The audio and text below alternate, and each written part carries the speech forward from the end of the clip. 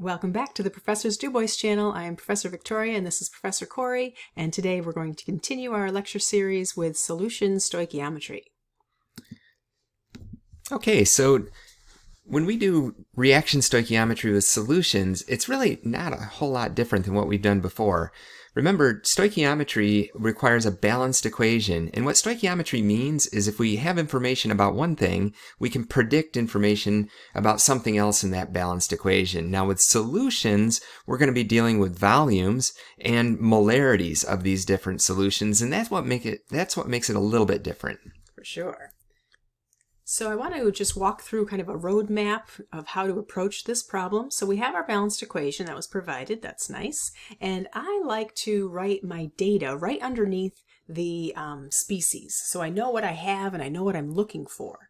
So for my H2SO4 over here, I have a lot of different provided data. So we have the molarity, and whenever I have the capital M, I like to rewrite that as moles over 1 liter. And that tells me that I have a factor, and I can use that to do some conversions. We also have a molar mass because we have formulas from our equation, so we can always get our molar masses. And I like to indicate what I'm looking for. So I want milliliters of H2SO4 when I'm all done.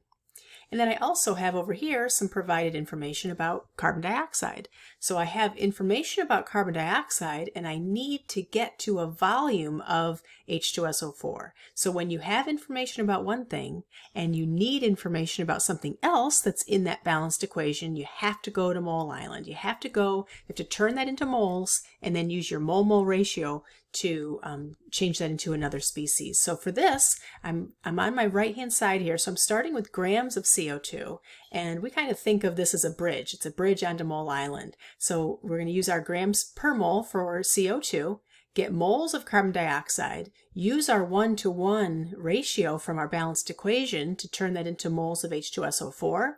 Then this is the difference. This is the new piece for reaction stoichiometry. You have a new bridge. Because molarity has moles in it, moles per liter, that means we can use it to either convert to moles or from moles to get back to a new thing, which is liters. And notice too, there's a lot of data in here, and it's tricky to figure out where to start. Yeah. And when you break all these things out, you noticed by writing the capital M as mole per liter and seeing that that's a factor, the only thing here that was not a factor was the mass, that 5.50 grams, and that's where you're going to start. Yeah. So here's our calculation. You want to talk through the calculation? Yeah, so we're starting with that mass. I like to put it over 1. It just it helps me set up the following fraction where I can see very clearly that I need grams in the denominator. So what I'm doing is I'm using the molar mass to get to the moles of CO2. Then I'm using the balanced equation, the relationship between CO2 and H2SO4, 1-to-1 in this case.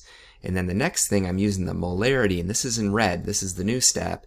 I'm using the molarity, that H2SO4, in moles per liter. Now moles has to be on the bottom here to cancel the moles of H2SO4. So I'm left with units of liters. Now the question wanted milliliters, so we just have one more step where we're going to convert to milliliters. Easy as that. Here's another example. So here's an example. It says we are reacting a milligram amount, so a mass of zinc with a solution. So we're kind of combining the two. So we learned about mass stoichiometry before. Now we're doing solution stoichiometry, and they usually they're together. So we have zinc reacting with hydrochloric acid. We have to write our balanced equation. So that would be the first thing that you would do. And then I also want to point out that we have two different amounts of reactants. So we have our zinc and we have an amount, and we also have an amount of our HCl solution. So this is a limiting reactant problem. We're not sure which one of these is going to run out first, but the question is asking a maximum amount or theoretical yield of one of the products. So this really goes back to a limiting reactant problem with solution stoichiometry. Yeah, so we have one part that's solution stoichiometry with the HCl.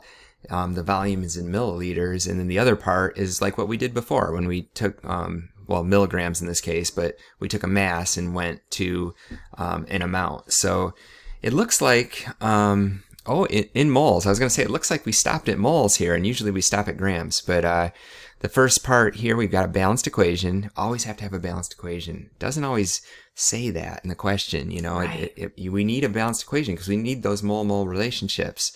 So we've got the balanced equation, and we've got, you know, our information down there. Notice we've got two things that are not factors. That's another tip that maybe this is a theoretical yield problem. So starting with the zinc in milligrams, we first convert to grams of zinc because our molar mass is in grams per mole.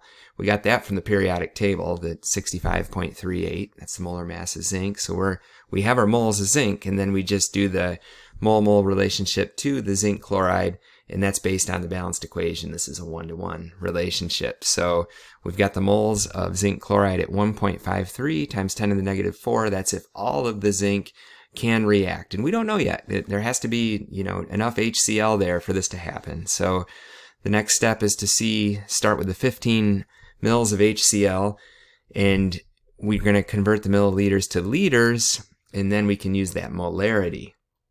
So this time the moles are over liters. Liters cancel, and we've got moles of HCl. One more step here. We have to say what's the relationship between the HCl and the zinc chloride? Well, there's 2 moles of the HCl. That goes in the denominator, so that cancels.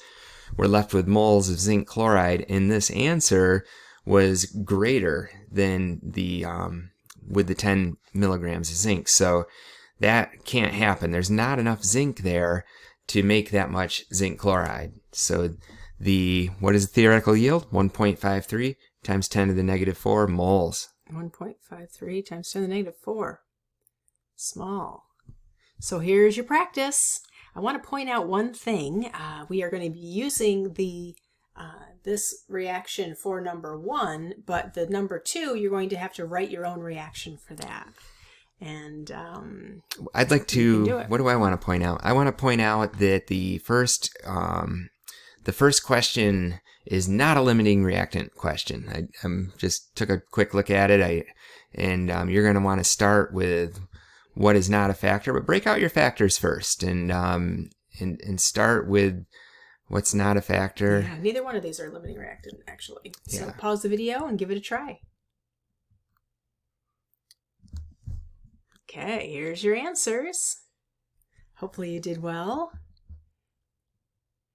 And that concludes this installment of the Professor DuBois lecture series. Hopefully that was helpful, and we'll catch you on the next one. All right, thanks for watching. Bye-bye.